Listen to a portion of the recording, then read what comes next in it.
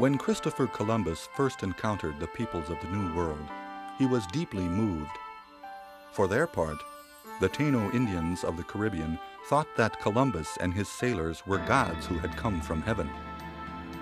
But within a single generation, the peaceful kingdom of the Taino Indians which Columbus first saw would be gone forever, wasted by disease, slavery, torture, and war. This new world that Columbus found was, in fact, a very ancient place, and the people he called Indios had lived upon the continent for thousands of years. Their ancestors were its true discoverers, Ice Age hunters who'd followed the rising sun east across the land bridge from Asia to discover a continent ruled by glaciers and great horned bison. When the ice melted, nomadic tribes pushed southward into the green heart of the continent, following the stars, the seasons, and the herds. They peopled the mountain ranges, the verdant river valleys, and the painted desert canyons. They fashioned languages and customs as varied as the feathers of the birds, yet between them ran spiritual roots buried deep in the earth. And then, after centuries beyond number, the white man came in search of wealth and power. 2 million Indians would endure 4 centuries of struggle before the sun finally set upon their free dominion. These European settlers came in wave upon wave to occupy Native American lands. In the bellies of their ships, the Europeans carried horses, guns, and disease. And in their hearts, they carried a belief in their destiny to rule the Americas from the Atlantic to the Pacific. As the whites pressed ever westward, they finally waged an absolute war on the Indians that would close the frontier and usher in the white man's era of railroads, telegraphs, and mining. Yet the history of America is, in many ways, the history of the American Indian, for they gave the Europeans the skills and knowledge needed to survive in the New World. These are the stories of the mightiest Indian nations.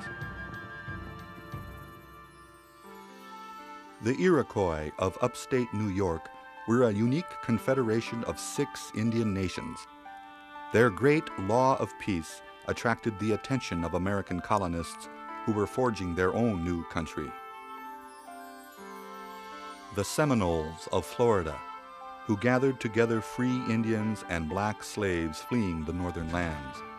Together, they built a patchwork nation of peoples mirroring the melting pot of America.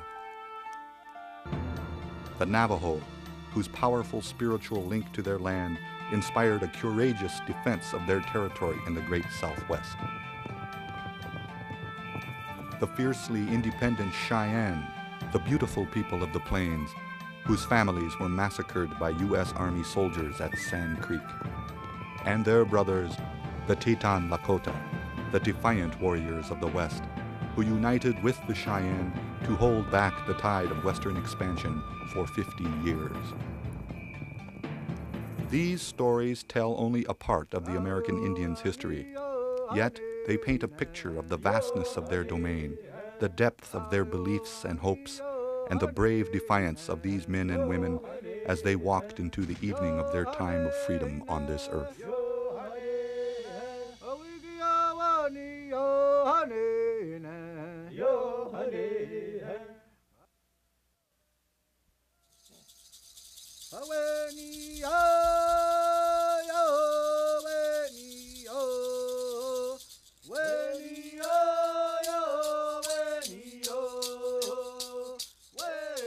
In upstate New York lies a land where 100 rivers and lakes weave through dense green forests and misty, languid swamps.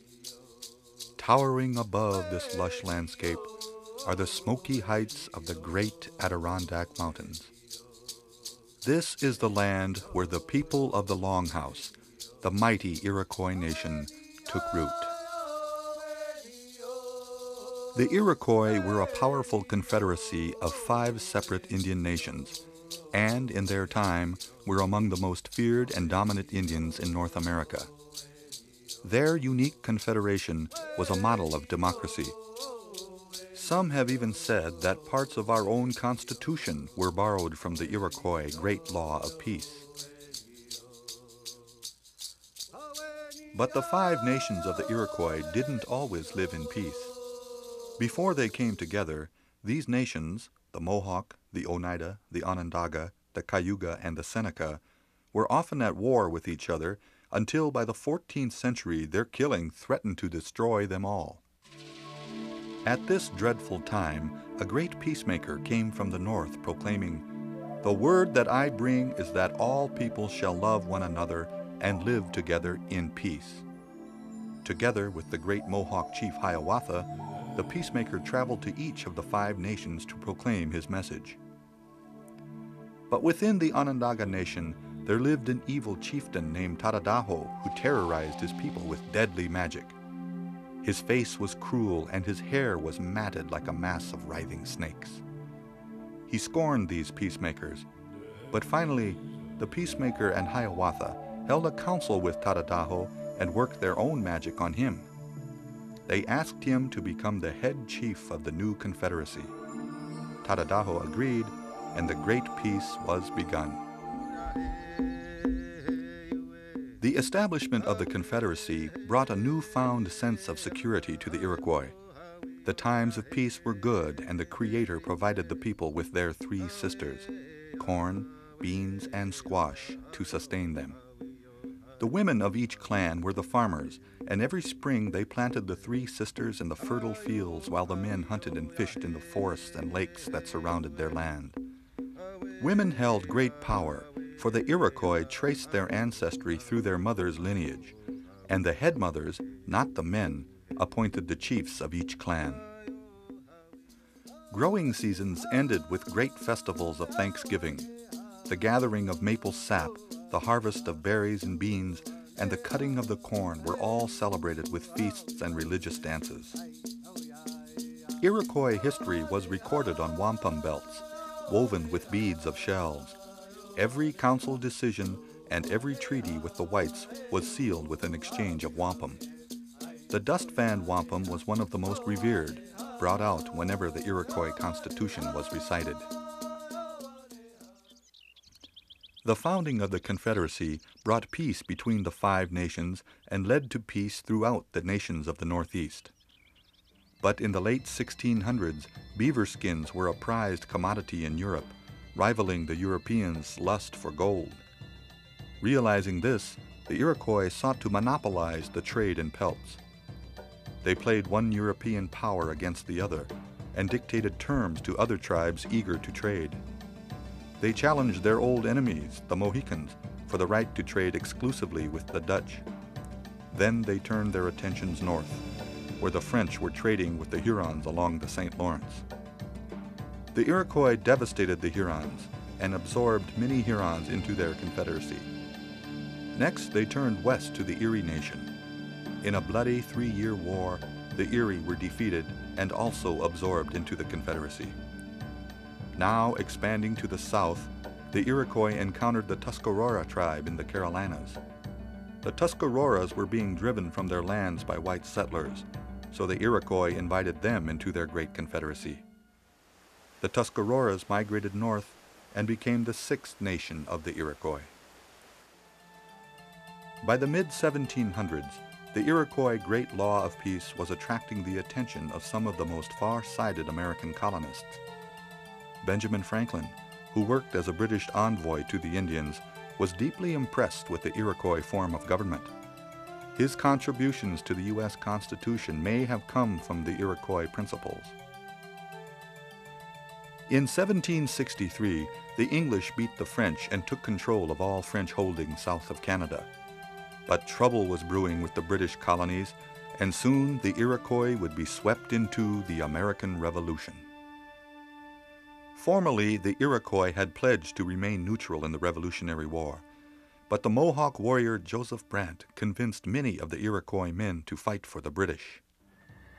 For the first time since the Great Peace, Iroquois fought Iroquois. The Mohawks, Senecas, Cayugas, and Onondagas fought with the British, while the Oneidas and Tuscaroras sided with the colonies. When the English finally fell in 1783, the new United States of America treated the entire Iroquois Confederacy as a conquered nation, forcing the Iroquois to surrender most of their territory. Now, much of the precious land that sustained their life for 1,000 years was gone, and the scourges of reservation life appeared. Drinking and idleness led to violent fights between once proud warriors. In their poverty, they were forced to sell even more of their land. The whites had finally robbed them of their pride and dignity. By the end of the 18th century, the spirits of the Iroquois people had fallen to new depths. At this dark hour, an unlikely prophet came to them. Handsome Lake, a Seneca chief and a notorious drunk, fell one day into a stupor so deep his pulse stopped. Moments later, Handsome Lake awoke from near death and revealed a great vision. 3 messengers came with a command from the Creator. These messengers condemned whiskey, abortion, and witchcraft, and called for a return to the old ways of living before the whites came. The Iroquois people were profoundly affected, and his teachings became known far and wide as the Longhouse religion. But the displacement of the Iroquois from their land continued. Tragically, between 1830 and 1846, the U.S. government carried out the removal of Indians west of the Mississippi. In spite of a series of land swindles and broken treaties, the Iroquois managed to hold on to small parcels of their land in New York and Canada. By the mid-1800s, the Iroquois were adapting to the white man's culture. A few children attended school off the reservations, and some Iroquois were finding their way into the American mainstream. Eli S. Parker, a well-educated Seneca, enlisted in the Army during the Civil War and rose to the rank of Brigadier General. As Ulysses S. Grant's secretary, Parker wrote out the surrender document signed at Appomattox Courthouse. After the war, when Grant became president, he appointed Eli Parker as the first Native American Commissioner of Indian Affairs. Today, the rich legacy of the Iroquois lives on. The great confederacy of 6 nations not only stamped its mark on American history, but also influenced the U.S. Constitution. The Iroquois also gave the country of Canada its name, from their word meaning community. The people of the Longhouse, once the mightiest confederation of Indians in North America, continue to burn their council fire and to hold on to their sacred unity. In that council flame burns the memory of 1,000 struggles and the sacrifice of countless chiefs and clan mothers who fought to keep their people free.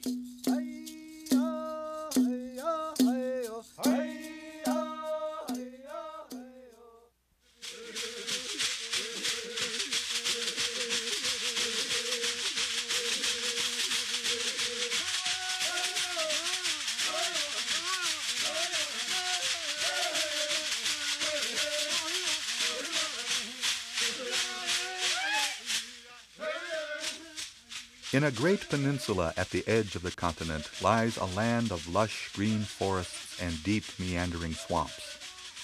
Bordered on the east by the mighty Atlantic and on the west by the Gulf of Mexico, this is Florida, land of the great Seminole Nation. It was here that the Seminoles fought the longest resistance to U.S. expansion by any Indian nation. It took 3 wars, half the U.S. Army, and over $30 million to subdue the proud and defiant Seminole people. To this day, the Seminoles remain the only Indian nation that never signed a document of surrender with the U.S. government. Florida's first people, the Timucua, Calusa, and other tribes, were virtually wiped out by war and disease brought by the Spanish and British in the 16th and 17th centuries. Then, in the early 1700s, a wave of refugees came to Florida from the north, fleeing from the expanding British colonies. They were Creek Indians driven off their lands by settlers and African slaves and other Indians escaping slavery. In the lush grasslands of Spanish Florida, these Indians and blacks began to merge into one people known as the Seminoles.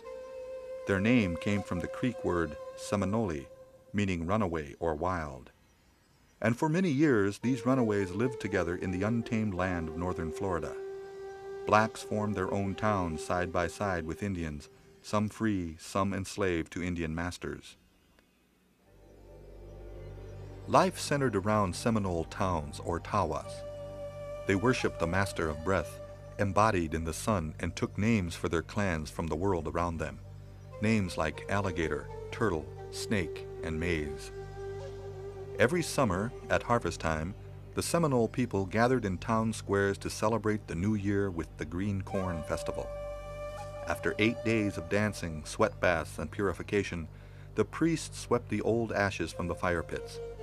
Then they started a new fire in the town square, and all past grievances were forgiven. Medicine men carried hot coals from the town fire to each home, and on every hearth the people roasted green corn.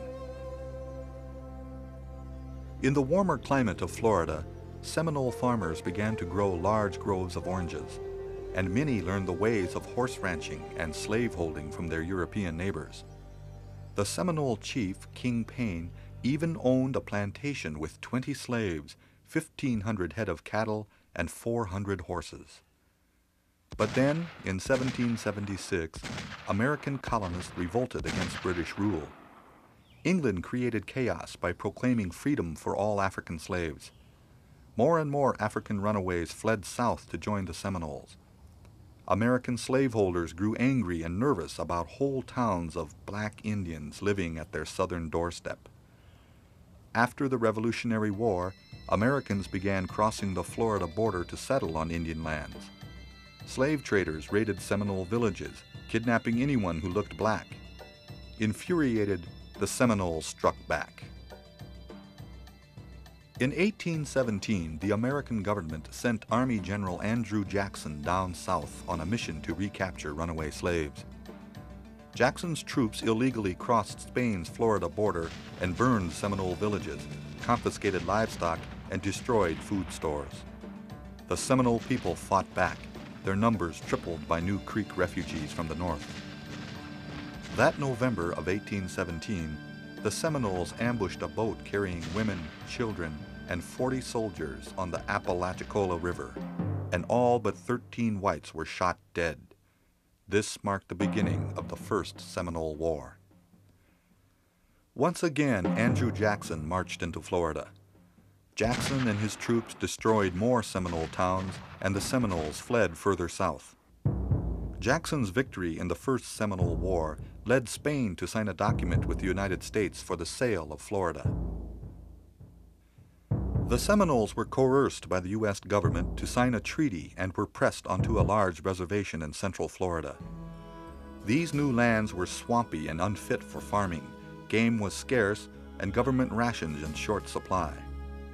The officer in charge of the reservation reported, "They are in the most miserable situation, and unless the government assists them, many of them will starve to death." In this hour of desperation, one warrior rose to lead the Seminoles in their second war of resistance. His name was Osceola, and he soon became one of the great leaders in American Indian history. In 1834, the government tried to get the Seminole chiefs to sign a treaty for their removal to Oklahoma. Government agents spread the treaty on the table and waited tensely. Suddenly, Osceola jumped up and plunged his knife into the treaty, saying, "The only way I will sign is with this." A government agent named Wiley Thompson arrested Osceola, and the chief shouted as he was dragged away, "I will remember the hour. The agent has had his day. I will have mine." Osceola was soon released from prison, and with his great skill as a speaker, convinced his people that they must resist. In December of 1835, Osceola ambushed and murdered the Indian agent Wiley Thompson. That same day, Seminole chief Micanopy led an attack on government troops under the command of Major Francis Dade near present-day Ocala. 180 Seminole warriors ambushed Dade's infantry unit. The entire Army command was soon annihilated, with only 3 known survivors. The Dade Massacre was a shocking defeat for the U.S. Army and brought down the full fury of the government. The Second Seminole War had now begun. To the whites, Osceola said, "You have guns and so have we. Your men will fight and so will ours until the last drop of the Seminoles' blood has moistened the dust of our hunting grounds." At the end of a bloody and futile year of fighting, the U.S. had nearly one-half of its army in Florida. General Jessup called Osceola to meet under a flag of truce, but then double-crossed him and threw the great leader into prison in St. Augustine. 3 months later, broken-hearted and severely ill, Osceola died in prison in Fort Moultrie, South Carolina. Osceola's death was a horrible setback to the Seminole resistance, and the Army continued its relentless war against the people, pushing the Seminoles deeper and deeper into Florida's southern swamps and Everglades.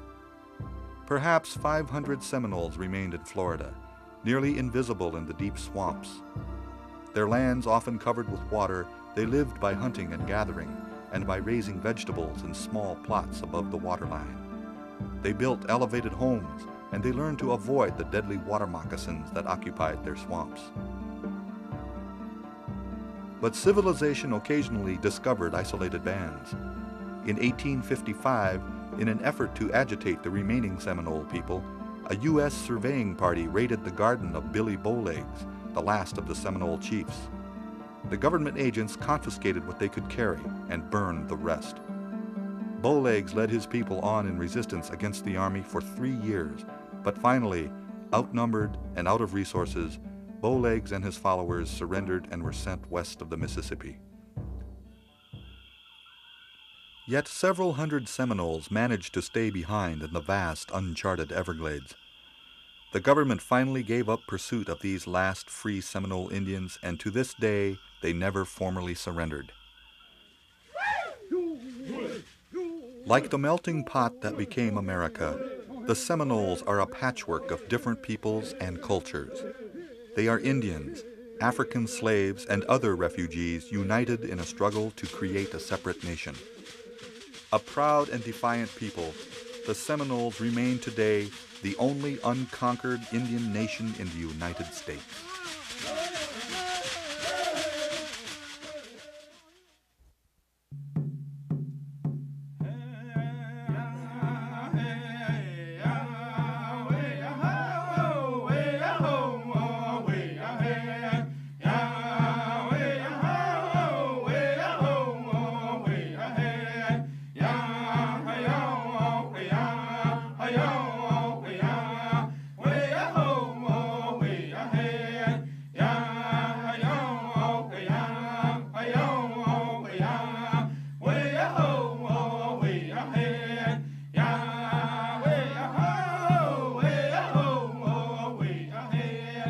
In the mystical land of the great Southwest, jagged pinnacles touch the clouds, and giant sandstone buttes rise dramatically from the desert floor. It is here where the Navajo Nation carved its civilization many centuries ago.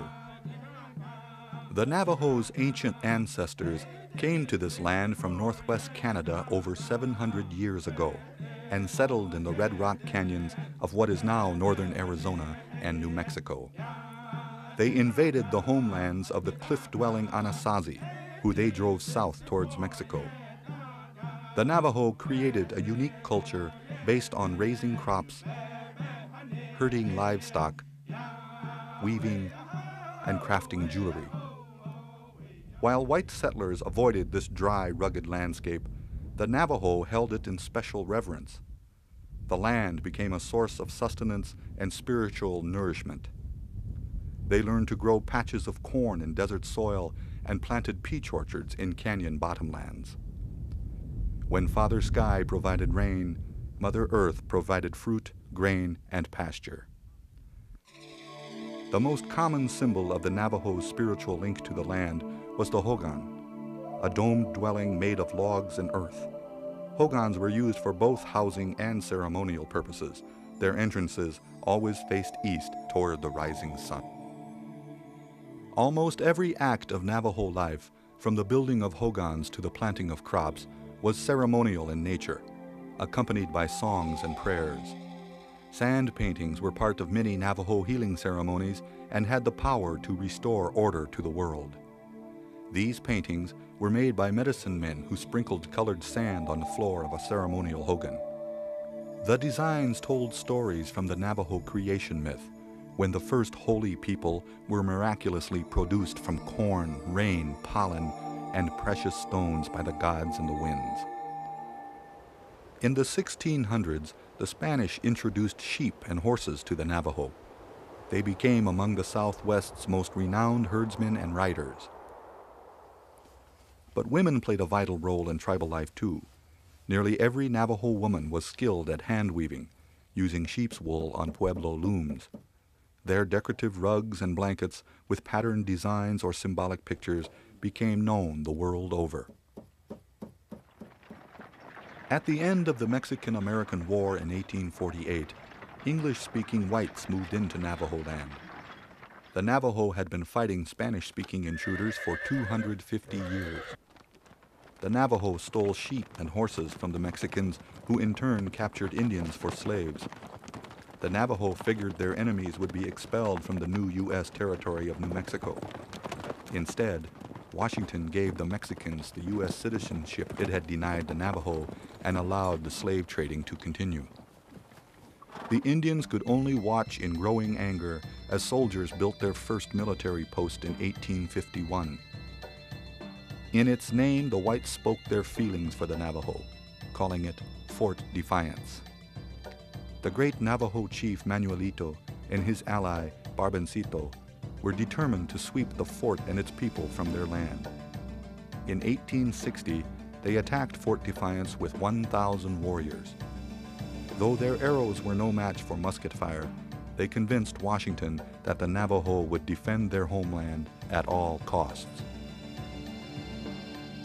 General James Carleton, a ruthless Army veteran who'd subdued the Mescalero Apaches, soon took command of Fort Defiance.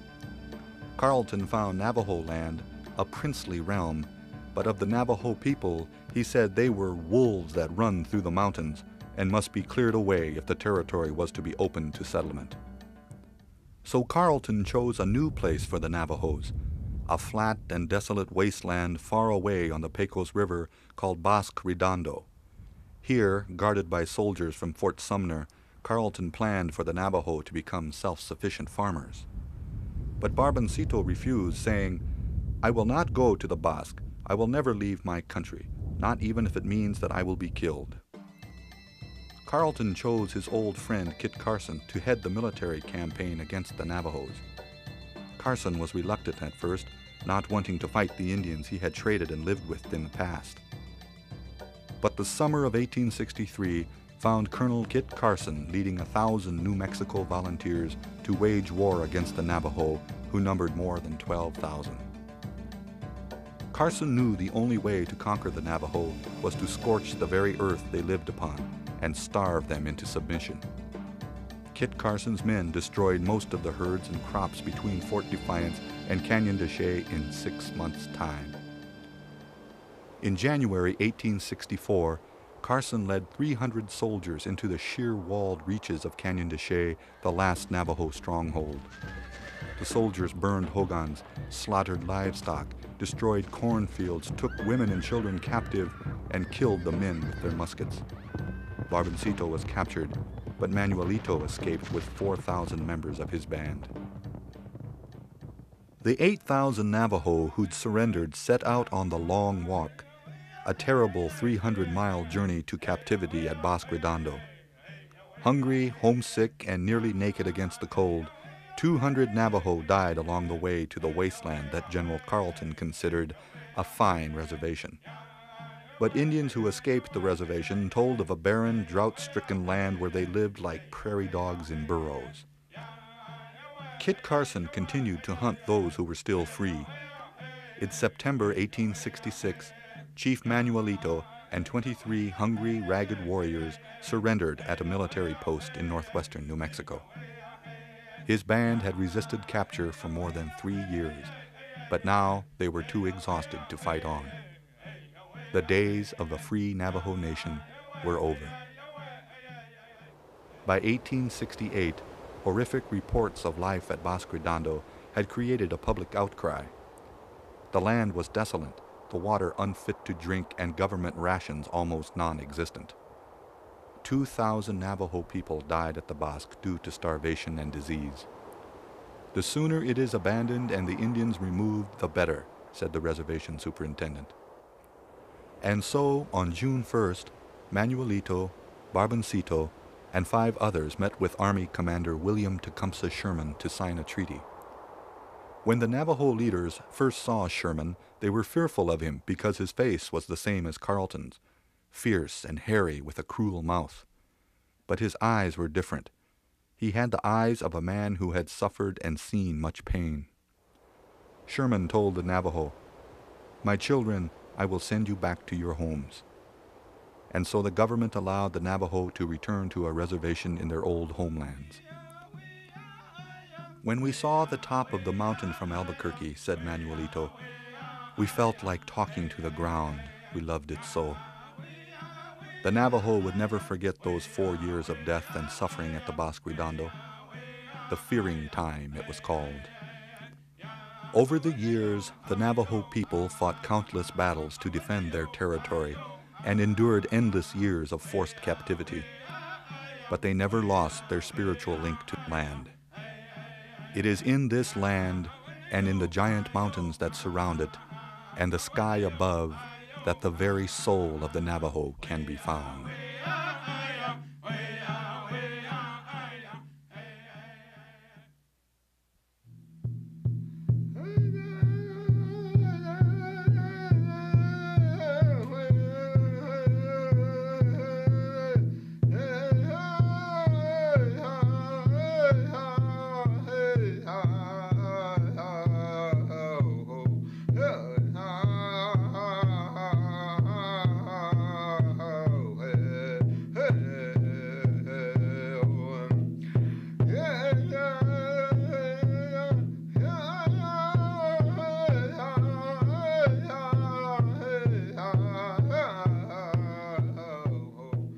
It was the Cheyenne and Teton Lakota who fought the hardest for their land and lives, and these 2 nations would be the last to ride in freedom across the Great Plains.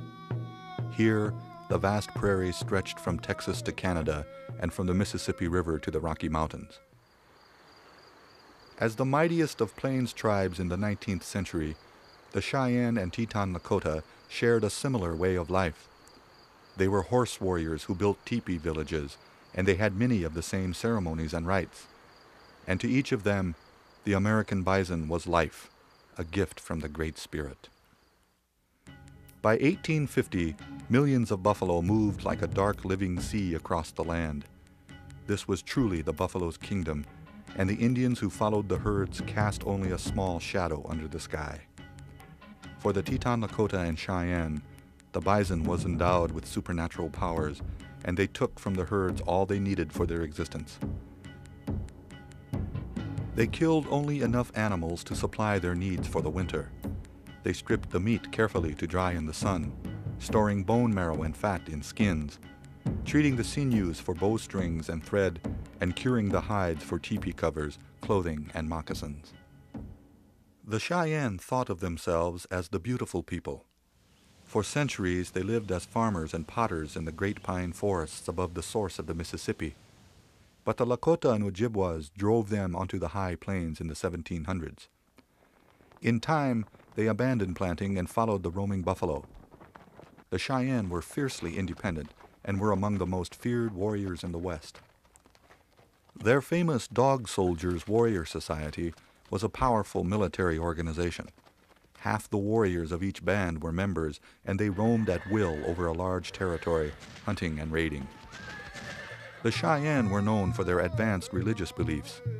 They held a life-renewing Sundance ceremony every midsummer after the tribes left winter camps and gathered for the buffalo hunt. It was their most important religious ritual, a thanksgiving to the mysterious power and the rebirth of life on earth, the return of the season of growth. But by the end of the Civil War, there was a force on the plains racing like a storm cloud from the east. It would soon change the century-old life of the Cheyenne people.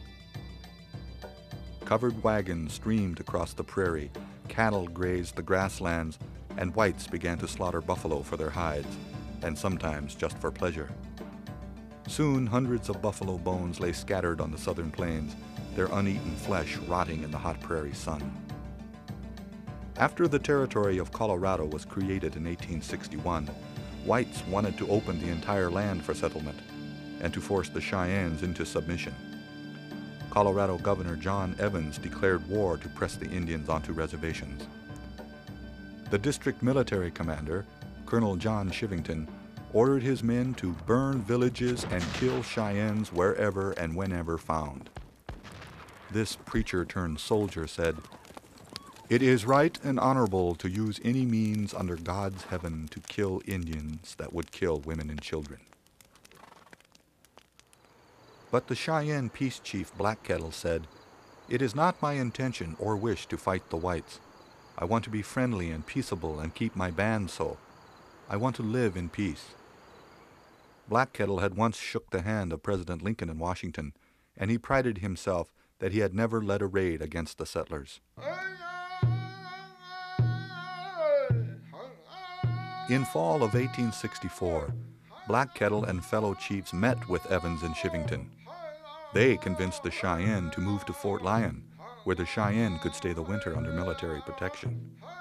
So Black Kettle led 600 of his people to a camp in the broad valley of Sand Creek in Colorado. But there, in the gray dawn of November 29, 1864, Chivington led his 3rd Cavalry on a senseless raid of murder and mutilation known as the Sand Creek Massacre. Most of Black Kettle's warriors were out hunting when 700 soldiers attacked the sleeping village. Black Kettle raised an American flag and a white banner over his teepee, but the troops shot everyone they found. Screaming Indians fled in all directions. A handful of warriors fought back, and the skirmishing continued for 4 hours along the creek. Then at noon, silence fell. 200 Cheyenne and Arapaho were dead, 2/3 of them women and children. 9 chiefs had perished, and though Black Kettle escaped unharmed, his wife was shot 9 times and left for dead. Chivington's boys, as he called them, paraded through Denver showing the scalps, severed arms, and legs of the Indians. But rumors of the atrocity spread, terrible enough to outrage the American public. Kit Carson, himself a battler of Indians, called it the action of a coward or a dog. Over the next 3 years, an alliance of Indians ravaged the South Platte Valley. They ripped down telegraph wires and pillaged stagecoach stations, ranches, military outposts, and towns. Scores of settlers were killed, their women and children dragged away as captives. Now public opinion turned back against the Indians, and the United States launched a full-scale Indian War. Black Kettle still hoped to spare his people, and he led 80 families to a refuge south of the Arkansas River. By 1868, the Kansas military commander, Philip Sheridan, was convinced that the Cheyennes had to be punished. Sheridan ordered the brash and flamboyant Lieutenant Colonel George Armstrong Custer to proceed toward the Washita River, the supposed winter seat of the hostile tribes, to destroy their villages and ponies, to kill or hang all warriors, and bring back all women and children. 4 years after Sand Creek, history seemed to be thrown into a cruel and endless loop. Custer's elite 7th Cavalry attacked a sleeping Cheyenne village south of the Arkansas River, where Black Kettle and his people were camped. In a matter of minutes, 103 Cheyennes lay dead, including the great Black Kettle and his wife.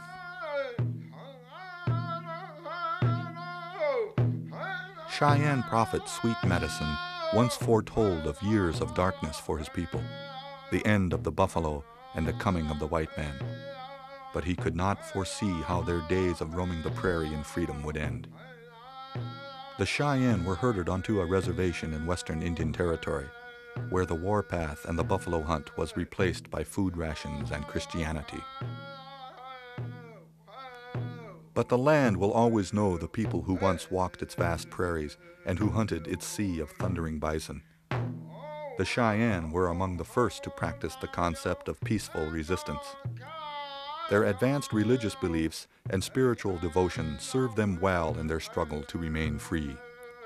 Among Native Americans even today, the Cheyenne will always be known as the beautiful people of the plains.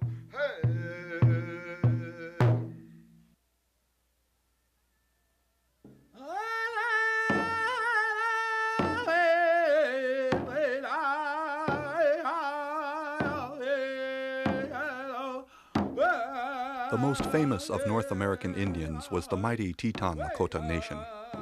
They dominated the heart of the Great Plains, from what is now Minnesota to Montana, from the upper Missouri River to the Platte River. They fiercely resisted the white man's rule for 50 years, holding back the tide of Western expansion until they could fight no more. The Lakota had originally come from the southeast woodlands, migrating along the Atlantic coast and then passing over the Great Lakes. They farmed and hunted in the upper Mississippi River area of Minnesota, until finally settling in the Great Plains in the early 1700s. The Lakota built a free-ranging lifestyle around two animals, the buffalo and the horse. They depended on the buffalo for food, clothing, and lodging. It was an animal endowed with supernatural powers, a gift from the Wise One above. The Hesapa, called by the settlers the Black Hills, became the sacred heart of the Lakota Nation. Warriors traveled to Hesapa, sought visions, communed with the Great Spirit, and received their spiritual power or medicine. But Lakota medicine would be powerless in the face of the white man. By the early 1860s, the Lakota had lost most of their land through treaties. All that remained in their possession was the sacred Hesapa and some hunting grounds in Montana. Yet in 1866, the whites came to them again, this time for permission to make a great road through the Powder River country to the newly discovered gold fields of Montana. The great Lakota chief, Red Cloud, hated the idea of an immigrant road through the Lakota's last hunting ranges. When the white man comes in my country, he leaves a trail of blood behind him. I have two mountains in that country, the Black Hills and the Bighorn Mountain. I want the Great Father to make no roads through them. The request for permission was only a sham. Soldiers were already on their way to secure the road with a line of forts. Red Cloud put steel to his threat, and for the next 2 years, the Lakota held the troops under virtual siege. No wagon train, civilian or military, was safe on the Bozeman Trail, and Lakota raids claimed 154 lives. In the spring of 1868, General William Tecumseh Sherman came to Fort Laramie to make a peace treaty with Red Cloud. But the Ogallala leader sent a message saying, "When we see the soldiers moving away and the forts abandoned, then I will come down and talk." Reluctantly, the War Department complied. The Bozeman Trail forts were abandoned. Red Cloud rode triumphantly into Fort Laramie and signed a treaty declaring Powder River country and the Black Hills unceded Indian territory. In return, Red Cloud promised to go on the reservation, where he would never lift his hand against the whites again. For 8 years, the Lakota would try to forget the whites, but in the summer of 1874, Lieutenant Colonel George Armstrong Custer led 1,200 men on a gold hunting expedition into the Black Hills. Custer sent reports to the eastern newspapers of gold from the grassroots down. The Indians watched a torrent of riotous prospectors pour into the sacred heart of their nation, in complete disregard for the treaty the whites had made. When Washington tried to buy the Black Hills, the Ogallala war chief Crazy Horse replied, "One does not sell the earth upon which the people walk." The Hunkpapa chief Sitting Bull warned, "The Black Hills belong to me. If the whites try to take them, I will fight." Unable to buy the Black Hills, President Grant sent orders to the Lakota to report to an agency or be declared hostile by the U.S. and subject to military action. Meanwhile, the Plains tribes were gathering at Rosebud Creek for the sacred sun dance.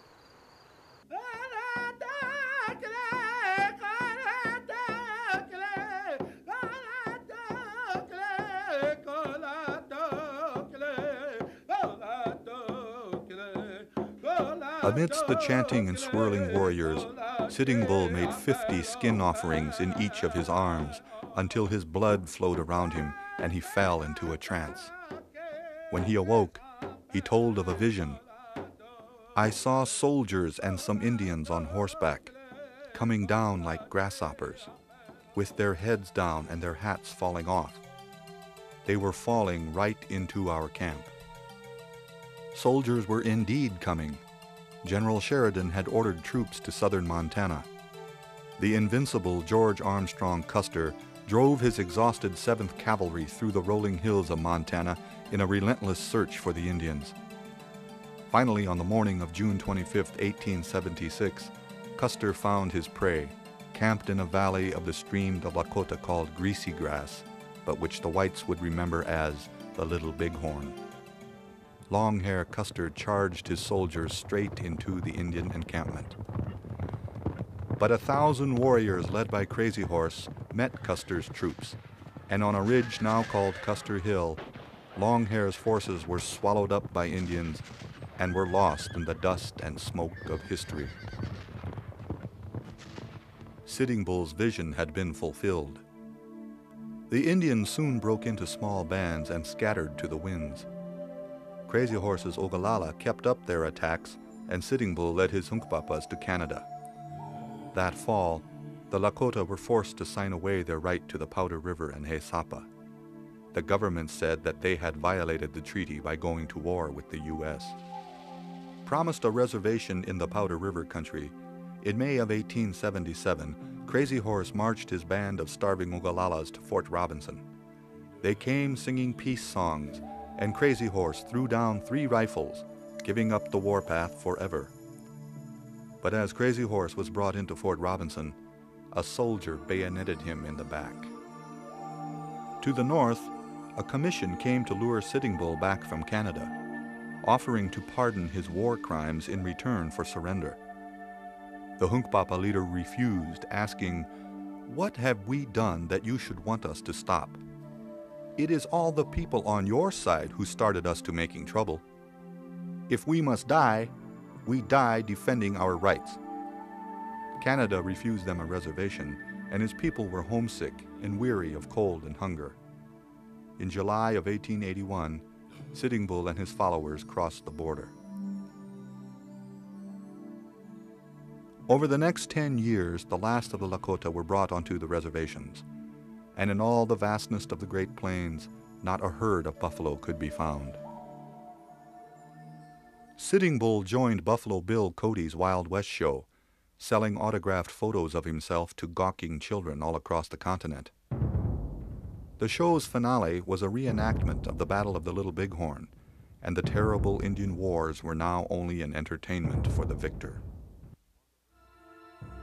On the reservation, warriors lived on rotting scraps and dreams of their past. Inevitably, a prophet came, telling of a new Messiah coming to bury the whites beneath the earth and bring the Indian dead to life. The hunting grounds would be restored, and the land would once again be heavy with buffalo. This prophet was a Nevada Paiute medicine man named Wovoka, and his ghost dance religion swept across western reservations like a prairie wind, the dance lifting broken warriors into its trance. Wovoka's followers donned ghost shirts that would stop the white man's bullets. Fearing a new Indian uprising, Major General Nelson Miles ordered troops onto the Indian agencies. Though Sitting Bull was openly skeptical of the new religion, the whites thought he was to blame for disturbances and ordered his arrest. On the morning of December 15th, 43 Indian police led the Hunkpapa chief from his cabin. Shots were fired, and Sitting Bull fell to the ground, dead. Another band of soldiers had gone in search of the Miniconjou chief Bigfoot, whose people had gone to the Badlands where they could perform the ghost dance without fear. The Bluecoats caught up with them, and the Indians and the soldiers camped for the night beside Wounded Knee Creek. 500 soldiers stood guard over 350 men, women, and children. At sunrise, the Army began disarming the Indians. Somehow, a rifle went off and a soldier fell dead, and both sides opened fire at once. The Army cut down half the men with its first volley, and rapid-fire cannons rained shrapnel from the hills. Indians ran and were shot down like buffalo. When the smoke blew away, 153 men, women, and children of the Lakota Nation lay dead, their blood flowing together with 25 corpses from the 7th Cavalry. The ghost shirts had been powerless, and the snows fell for 2 days, softly muffling the moans of the dying. On New Year's Day of 1891, the frozen dead of Wounded Knee were gathered in wagons and buried in a mass grave. Lakota shaman Black Elk said many years later, "I can still see the butchered women and children lying heaped and scattered, and I can see that something else died there in the bloody mud and was buried in the blizzard. A people's dream died there. It was a beautiful dream." But the legacy of the Teton Lakota still commands deep respect and admiration today. Their fight for survival against the U.S. Army at Little Bighorn created a legend, yet ultimately led to their final defeat. The spirit of the Lakota, a proud people who poured forth their blood to preserve a way of life, will endure long after the stories of battle are forgotten.